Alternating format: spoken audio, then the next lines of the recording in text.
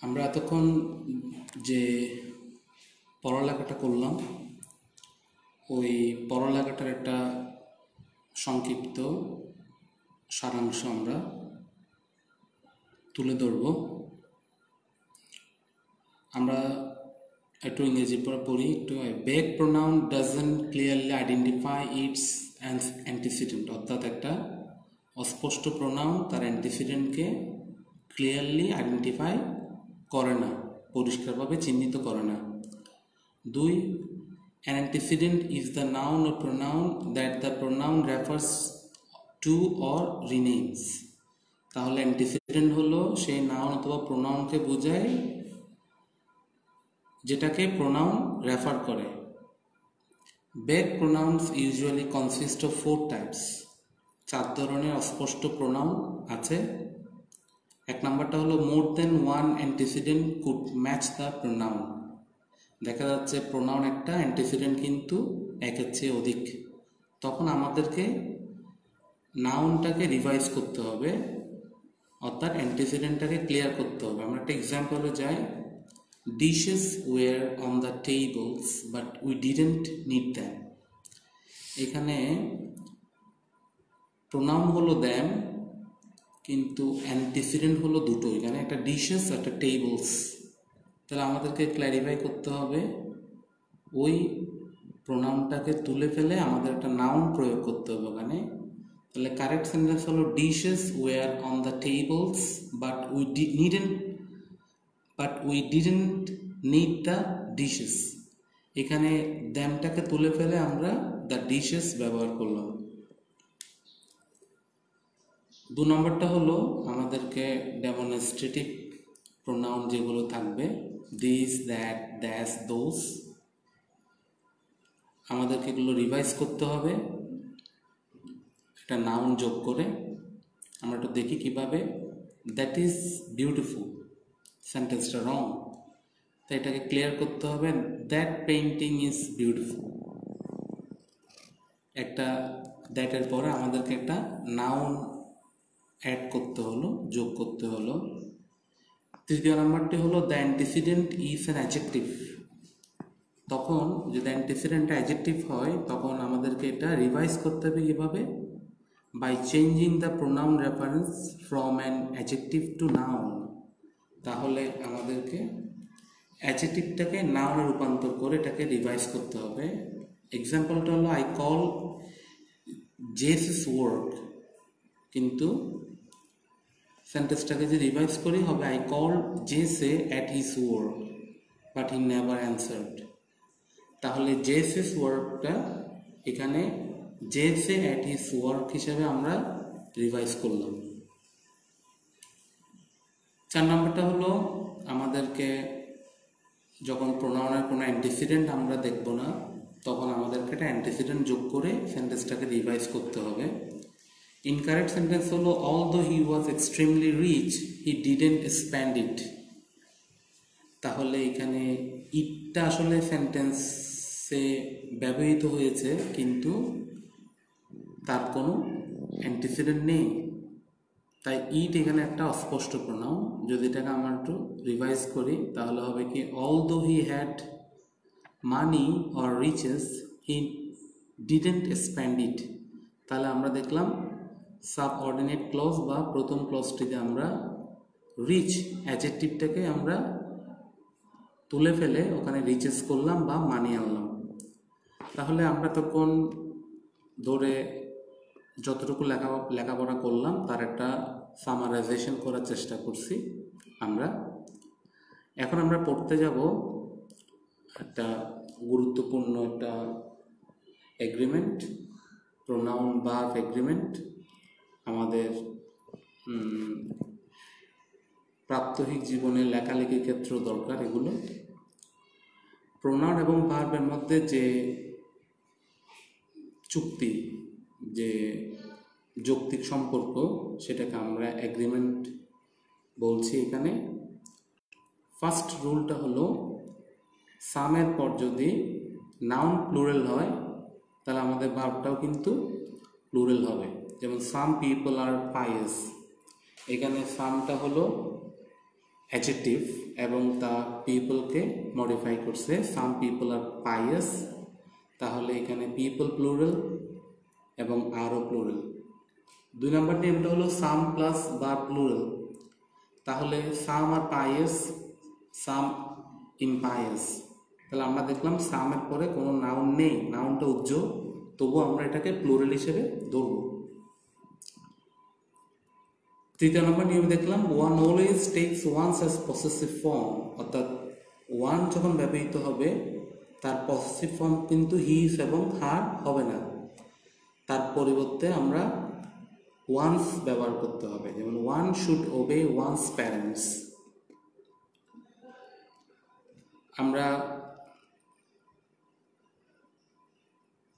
দেখি ওয়ানের আরেকটা ব্যবহার, one always tax one as subjective and objective form, যেমন one doesn't know when one will die.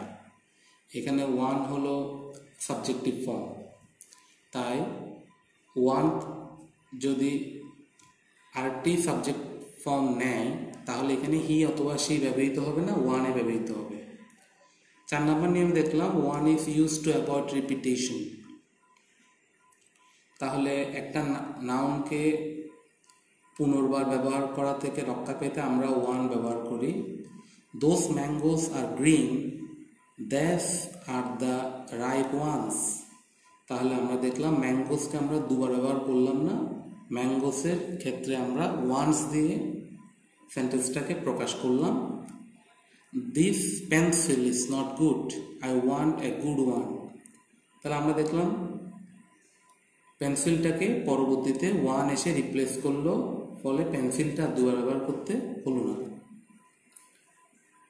5 নম্বর নিয়ম আমরা দেখি নো এভরি ইচ, এরপর যদি ওয়ান থাকে তাহলে হিজ হিম হার এ ধরনের প্রোনাউনগুলো ব্যবহৃত হয়।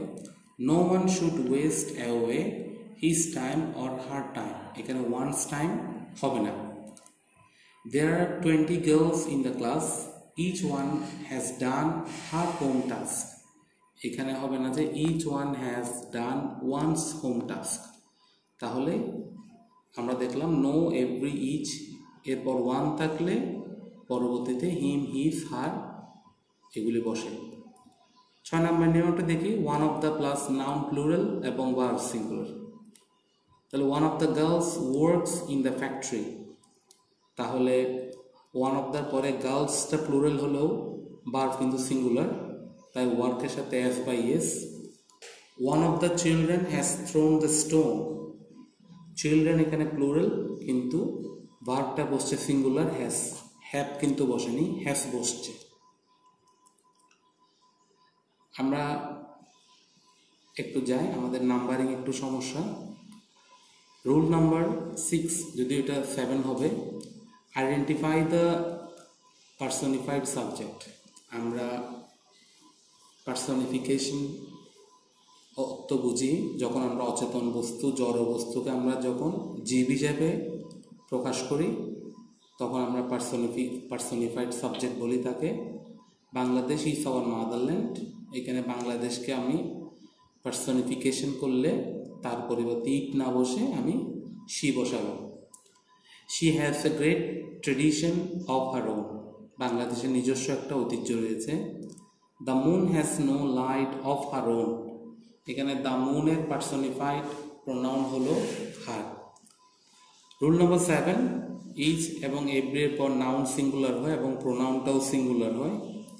Every clerk and every peon should do his duty.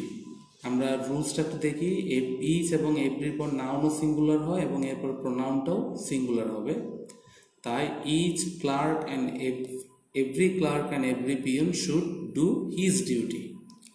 8 নম্বর নিয়মটা যদি দেখি আমরা, এনিবডি অর এনিওয়ান থাকলে বা প্রোনাউনটা সিঙ্গুলার হয়। Anybody can submit his or her paper today, anyone can withdraw his or her name, তাহলে এনিবডি এবং এনিওয়ানের পরে আমরা প্রোনাউনটা সিঙ্গুলারই রাখবো। 9 নম্বর নিয়ম আমরা দেখতে পাচ্ছি রিলেটিভ প্রোনাউন হু সাধারণত পার্সনকে নির্দেশ করে। I mat the boy who is your friend, এখানে হুটা হলো রিলেটিভ প্রোনাউন, দ্য বয়টা হলো অ্যান্টিসিডেন্ট, দ্য বয় সিঙ্গুলার তাই ইজ বসছে। হি who has given mouth will give food, মুখ দিয়েছেন যিনি আহার দেবেন তিনি, এখানে হুটা হলো রিলেটিভ প্রোনাউন, অ্যান্টিসিডেন্ট হলো হি তাই প্রোনাউন বসছে হ্যাজ, ভার্বটা বসছে has. Rule number 10, relative pronoun which denotes beings or object, যখন রিলেটিভ প্রোনাউন হুইচ বসে তখন তা কোনো বস্তুকে নির্দেশ করে। This is the book which I want or that I want, the cell phone which he bot was made by Oppo, তাহলে এখানে হুইচ নির্দেশ করছে সেলফোনকে এবং বুককে। 11 নম্বর নিয়ম আমরা দেখতে পাচ্ছি, নাউন এবং প্রোনাউনের পর